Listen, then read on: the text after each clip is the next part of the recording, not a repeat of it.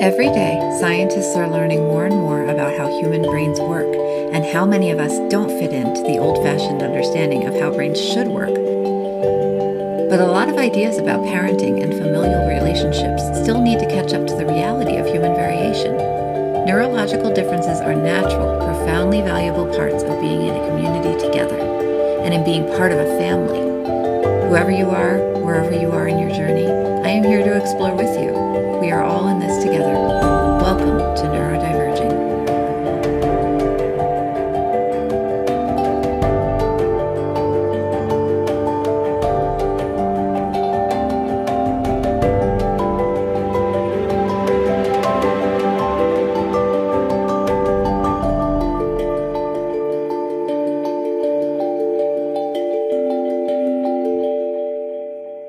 Hello and welcome to Neurodiverging. Today, I want to talk to you about race and ADHD. I've been researching this since the beginning of the year because it's really important.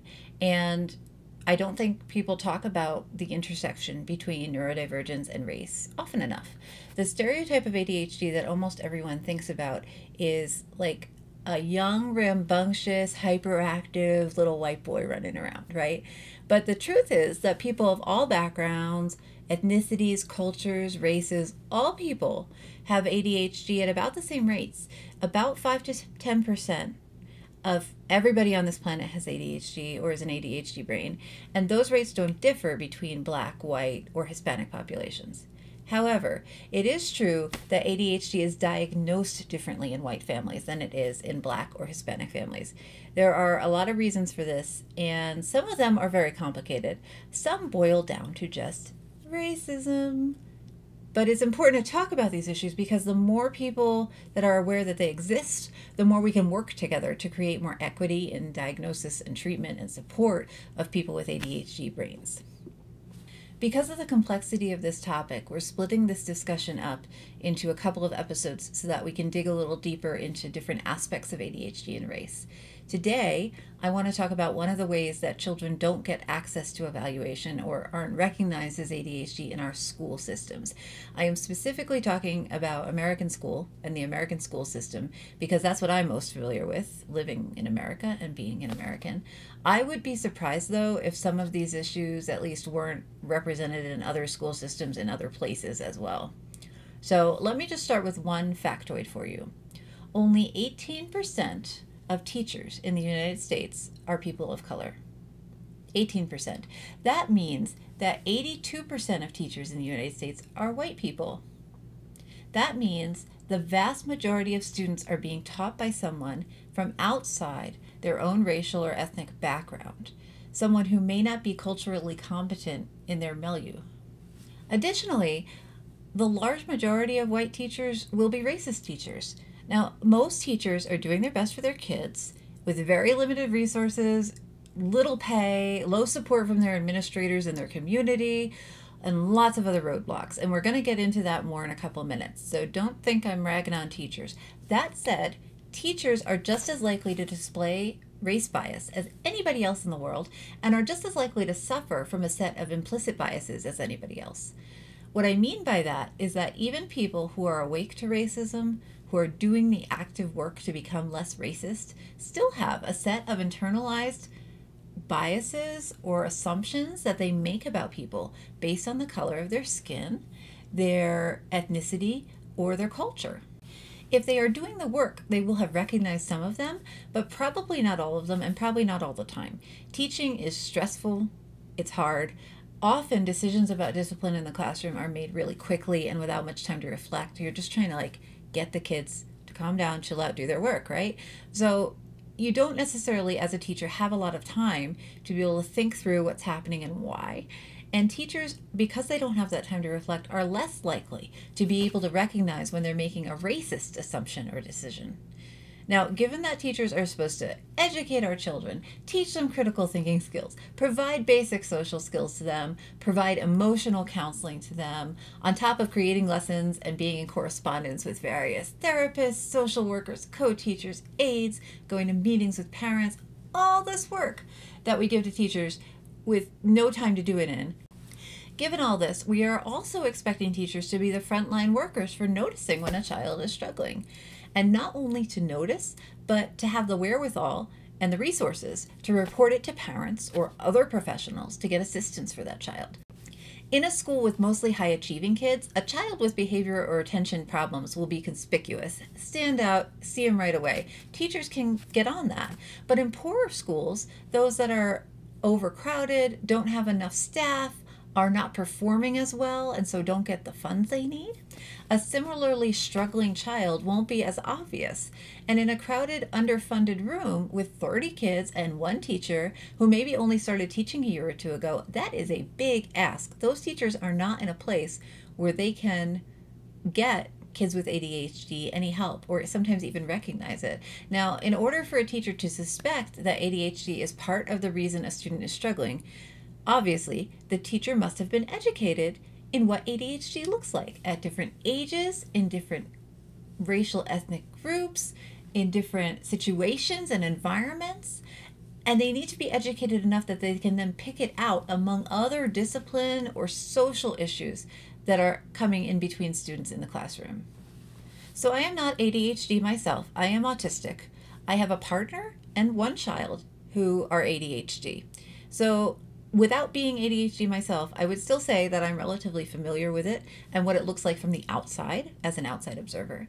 And even given that, even raising a kiddo with ADHD, and my partner and I have been together for 10 years, even given all those background resources, the reading I've done, I still sometimes have trouble identifying behaviors that ADHD, or even remembering that certain issues are caused by ADHD traits.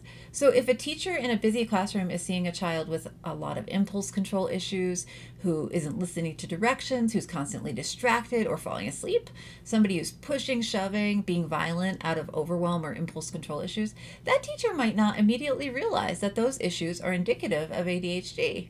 Instead, that teacher is more likely to label that child as a problem child, as a troublemaker, and to assume that the child will never work to expectation in the classroom because the child doesn't listen or doesn't care about the class.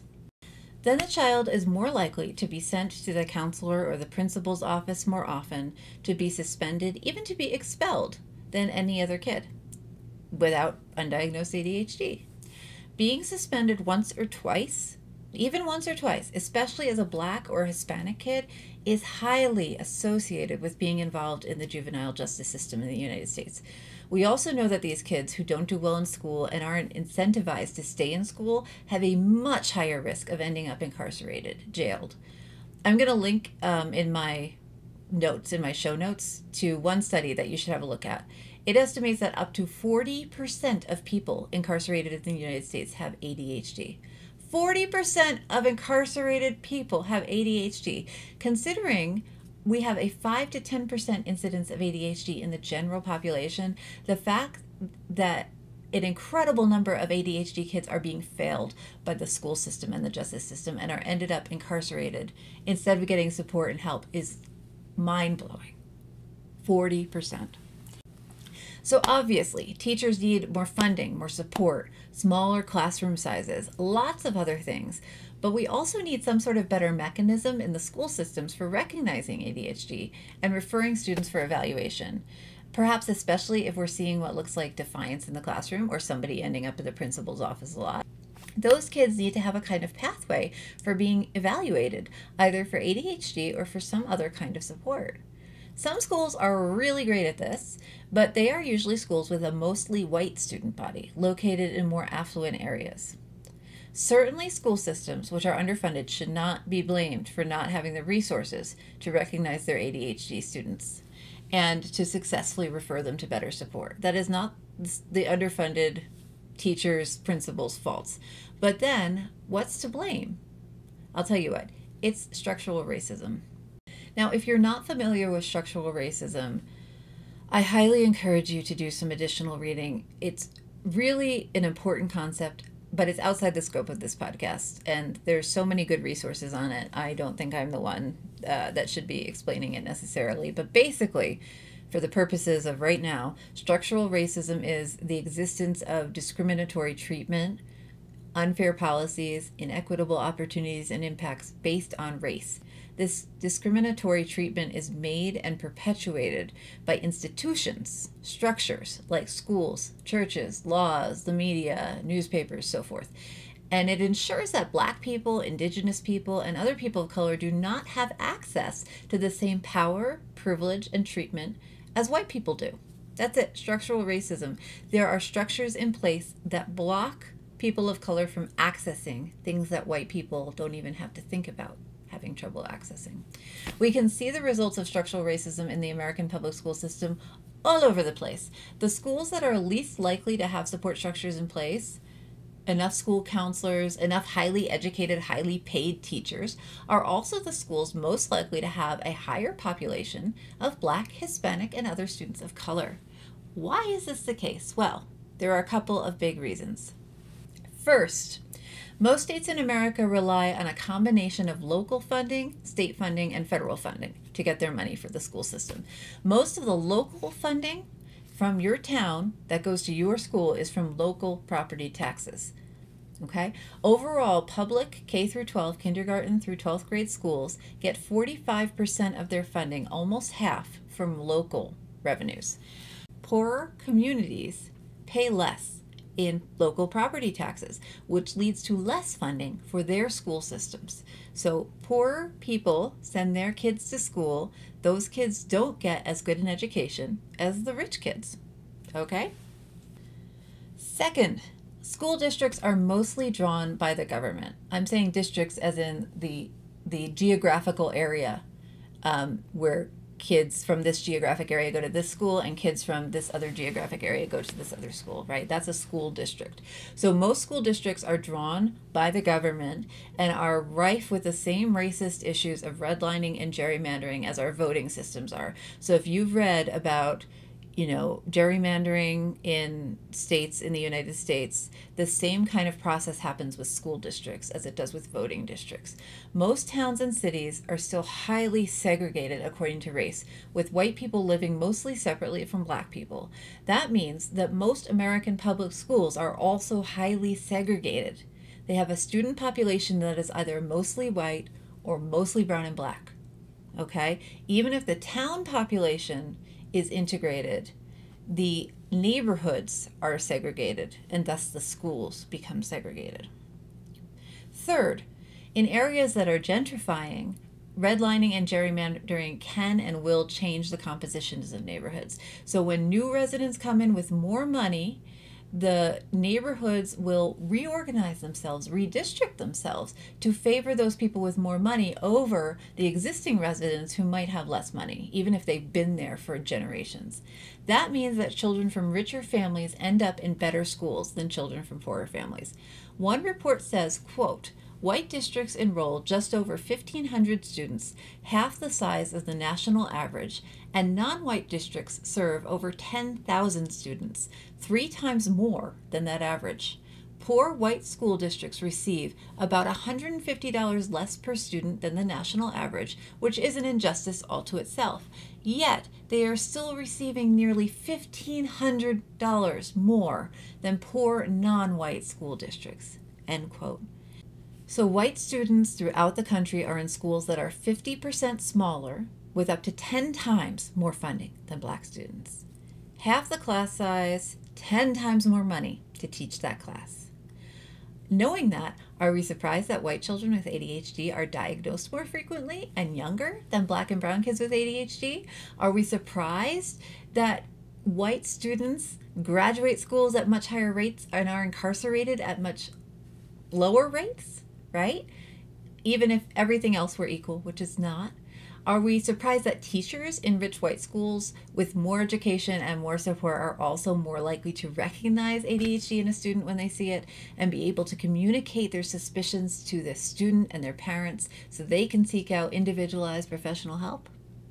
No, all of these things are related to race in our towns, in our cities, in our states, in our country, right? As long as racism remains a force in the United States, we will be doing students with ADHD a huge disservice.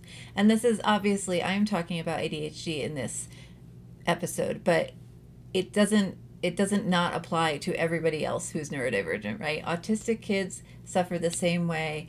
Kids with OCD, kids with food allergies have the same kinds of issues. They're not neurodivergent, right? But any kind of mental health or physical health issue is exacerbated by racism in the schools, right? We really are all in this together. So what are some things you can do to help in your community? 1, learn about your local school districts and work to make them more equitable. What is the population of Black, white, and Hispanic students in your local schools? Is everyone pretty mixed together, or are you seeing segregation? If you have a Hispanic school and a white school, even though the neighborhoods are right next to each other, you're seeing segregation. You're seeing one school probably getting a lot less funding than the other school. You have the opportunity to get in there and make some change. So how were your school districts created? Is the districting fair, or is gerrymandering a problem? How is funding obtained and apportioned in your school districts? Do students of color and their teachers have access to the funding that they need? Okay. Even if you are not a parent, if you are a citizen of your space and you are paying taxes, your money is going towards the school systems. You have an opportunity to make some really significant change at the local level. It is much, much, much easier to change local statutes, local organizations, than it is to change federal ones. Everything starts at the bottom, right? So if you have the opportunity, if you notice a problem in if you're seeing segregation, for example, in your schools, learn about districting, learn about how to get things redistricted. Who has the authority? Make a fuss, okay? Get some other folks together and make a fuss. School districts, PTAs, local governments will hear you. Sometimes it's just that nobody's brought their attention to it, which is so sad, but true. Sometimes something has been on the books for years and no one's looked twice at it. And it just takes one person to stand up and be like, I don't think this is really that great, to make a huge change. So don't think that you don't have the wherewithal to do this, okay? If everybody just did it, email your school board, right? Pay attention to when the board meets, attend some meetings if you can. Just try to get in there and figure out, listen to people of color who are going to the schools, listen to the parents of people of color at the schools, and figure out how you can support them in getting their needs met better from the schools, okay? Now, regards ADHD specifically, you can ask things like, what is the school's policy for identifying students with ADHD and referring them for help? Does your school have the resources to do that at all? Or are they really understaffed and just don't have anybody who has the education to do it? Is there any training for teachers about ADHD? Is the school board willing to fund training? Is there a way to fund training from the outside? Is there an organization in your community that would donate money for teacher training? Is there a professional in your community who can volunteer their time to teachers who want the training? Do teachers have a list of ADHD professionals in the community that they can pass on to parents when an issue comes up? Does that list of ADHD professionals include any folks who are not white? Because that's really important, okay? It is true that I think it's like 80% of mental health professionals in the United States are white. But that doesn't mean that no professionals who have experience with ADHD who are not white exist in your town. Please make an effort to find them, or find resources for people of color who are having questions about ADHD, and make sure your teachers have that little list so that they can hand it to parents, and parents have a way to access people in their own communities who can give them some help. Okay, that's culturally competent, culturally sensitive help.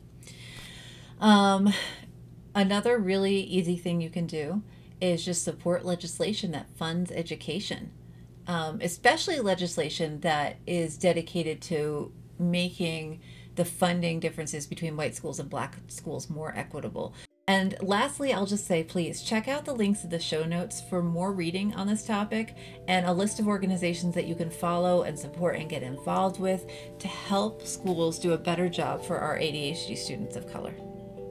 Thanks so much for being here with me today on Neurodiverging. In future episodes, we'll be discussing some other facets of ADHD and racial equality, so please stay tuned.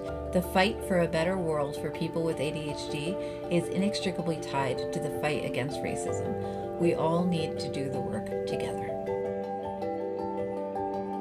For more information, you can visit our website at neurodiverging.com.